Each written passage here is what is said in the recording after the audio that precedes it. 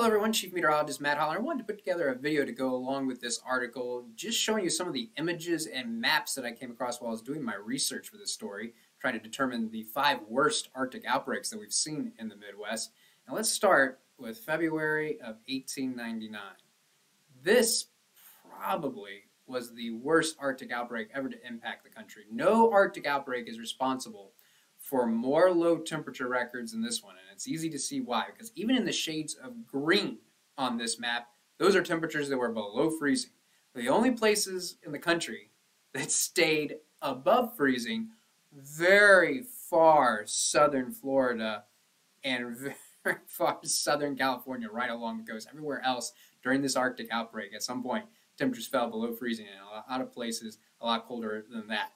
This event was responsible for the coldest temperature ever in Nebraska, Ohio, Texas, Louisiana, and Florida, and those records still stand to this day, all these years later. Not a lot of pictures were taken back in 1899, but a few were, and some of them have survived, including this one from southern Louisiana. What you're looking at here is people staying on the banks of the Mississippi River, looking at the ice flow out into the Gulf of Mexico. Usually, when ice forms in the Mississippi River, it certainly doesn't reach far south as New Orleans and the Gulf. But in this case, it was so cold that the Mississippi River was frozen north of Cairo, Illinois, and south of there was ice all along the river, all the way out into the Gulf of Mexico. Truly remarkable. Also, this was associated with a significant snowstorm that dumped tremendous amounts of snow in the Northeast, particularly across New Jersey. 30 inches of snow, but what's probably most remembered from this is the snow that fell in places where it doesn't snow very often. How about southern Louisiana seeing 2-3 inches of snow? And Florida seeing measurable snow as well. In fact, there were flurries of snow reported as far south as Fort Myers, Florida. It's only snowed farther south in Florida one other time, and that was 1977. Truly rare event. All right, jump ahead to December 1989. This actually tied in Nebraska the lowest temperature ever. So in 1899, Nebraska hit minus 47. Well, 90 years later, they hit minus 47 again with this event. And this is a great map to show what causes our lowest temperatures. An Arctic air mass, an Arctic high pressure area. So this is an area of high pressure that moves in from over the Arctic. That's why we call it an Arctic outbreak. And the reason why you need a high pressure system is because high pressure systems are responsible. If you have one right on top of you, that's going to be very cold air already. But high pressure systems are also going to lead to clear skies and light winds if it's right on top of you. And those are the ideal conditions for getting our temperatures to drop to those lowest levels. What also helps is if you have fresh snow on the ground right ahead before that high pressure center moves in. That's when you're going to get your coldest temperatures, and that's what happened in Nebraska. But this is another outbreak that was responsible for some really cold temperatures in a whole lot of places, including central Illinois. This is one of the coldest Decembers ever in the U.S., and so appropriately, there were lots of December records that were set. All those numbers in red on this map are the coldest December temperatures ever recorded, and that was a lot of places across central Illinois. And these are some remarkable numbers for central Illinois, seeing temperatures below 20 degrees. Not something that happens very often. Also, what's memorable about this event is the amount of snow that once again fell in places that doesn't see it very often, particularly southern Georgia and northern Florida. In fact, this is another event where flurries of snow are reported as far south as Tampa, Florida, with some measurable snow in the northern part of the state. But how about 20 inches of snow in North Carolina? An epic snowstorm, the worst one ever for the southeast coast. And also look at the dates here, December 22nd to the 24th. So, and including in Florida, there was snow that was falling actually on Christmas Eve. So guess what? It was actually a white Christmas in Florida. This is the paper in Jacksonville, the Florida Times-Union. White Christmas, brr. Because with the white Christmas, which I'm sure folks were pretty excited about, came some really cold temperatures. So was it worth it? The ultimate question. All right, now let's jump ahead to January 1994. And again, here's a surface map showing an area of high pressure, a strong area of high pressure over Kentucky, Ohio, Indiana.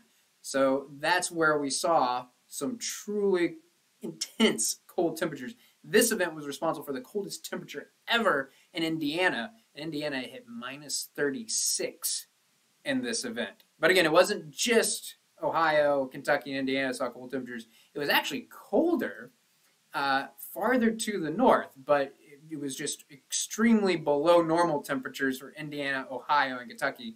And so that's why it's probably the worst cold air outbreak for those three states. But also with this event came a significant snowstorm. Okay, the shades of pink on this map indicate where over 12 inches of snow fell. And look, from western Kentucky all the way up into Maine, you can follow a trail of over 12 inches of snow. Again, a pretty remarkable snowstorm to go along with a pretty remarkable cold air outbreak. And these are the lowest temperatures that were recorded on the morning of January 19th. Again, lots of places in Ohio, across northern Kentucky and Indiana, seeing temperatures below 20 degrees below zero. But actually, the coldest temperatures were often one of the coldest parts of the country. Northern Wisconsin, northern Minnesota was actually in between minus 30 close to minus 40 degrees on the morning of January 19th. Now in Chicago there wasn't much snow, but this is a cool story from the Times of Northwest Indiana because across the Chicago metro area there was a shortage of batteries with this event because so many people had dead batteries. If they didn't have a new battery in their car, it was so cold they couldn't start their vehicles. And so people were running to the stores trying to buy batteries. And so people then after that initial rush couldn't find batteries and couldn't start their vehicles. And so there were a bunch of folks that couldn't get to work because their vehicles wouldn't start. And there were actually broken water lines with this event. Because there wasn't snow on the ground, the cold and the below freezing temperatures penetrated deep into the soil and actually caused water lines to break. So some folks were without water. They couldn't drive anywhere. So it was a mess in Chicago. Even though there wasn't much snow, it was just so cold, it caused its own set of problems. Moving ahead to February of 1996, another remarkable event. What this map shows is where there were below normal temperatures between January 29th and February 6th. This was a prolonged event too. It was just cold air that just sat there, and it seemed to get colder and colder, like February 2nd, February 3rd, February 4th were the worst days, but it was cold everywhere between January 29th and February 6th. And notice where temperatures were most below normal across Iowa, Wisconsin, Minnesota, North Dakota, South Dakota. This event is responsible for the coldest temperatures ever in Iowa, Wisconsin, and Minnesota. In Minnesota, it hit minus 60 degrees. Not a wind chill, an actual temperature of minus 60 degrees. Crazy stuff. But look at all the temperatures that were minus 30, minus 40 degrees with this event for lows. But also notice the high temperatures. High temperatures that weren't getting out of the negative teens. Not the positive teens, the negative teens. So there were a lot of places that stayed below zero for a long amount of time. And one of the places where it stayed below zero the longest was Rochester, Minnesota. Let's count it out. Starting 6 a.m. on January 29th to January 30th, January 31st, February 1st, February 2nd, February 3rd, February 4th. More than 6 days, almost made it to 7 days with temperatures below zero, but never got above zero. And notice how a lot of the time it was in the minus 20s, the minus 30s, the minus teens. Just painful. I bet folks there were spent most of this time inside. And there wasn't a lot of snow with this event. It was mainly just cold air, so not a lot of pictures, but there was some significant snow in Michigan. Now, Michigan didn't see the coldest temperatures, but it was very cold. And this picture was taken the day after the coldest temperatures. But I just cracked up when I saw this picture because this guy is shoveling snow in a t-shirt and jeans. And it is still freezing outside.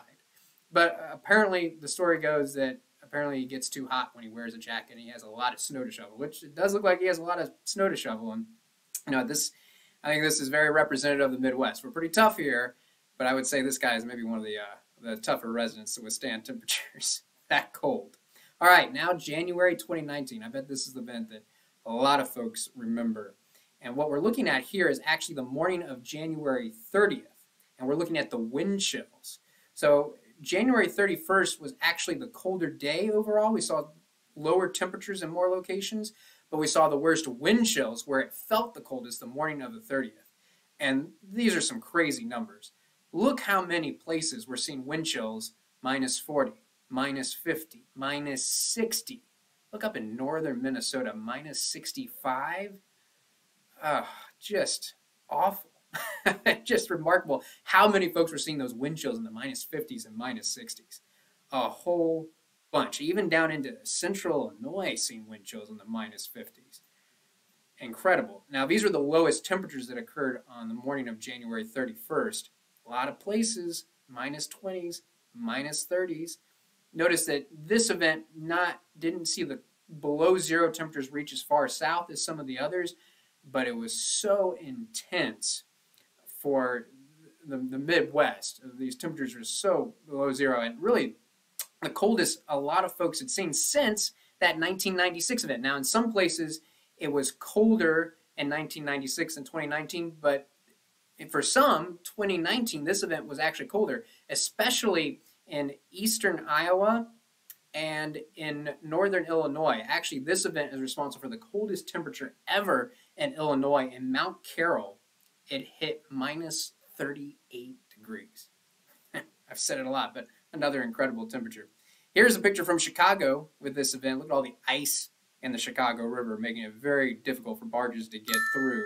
And we just typically don't see that much ice in the Chicago River. It's pretty unusual to see that much ice. And then this is from Kenosha, Wisconsin, on the shores of Lake Michigan. And I think this is a good picture to wrap up on because, it is pretty. Once the worst of the cold is behind us, you can get some pretty images from all of this. After the snow is done falling, after the ice is done falling, we do get the opportunity to see some beautiful images and some beautiful pictures. So there's a silver lining to all of this. So thanks for watching, and hopefully we don't see any cold air outbreaks like these anytime soon.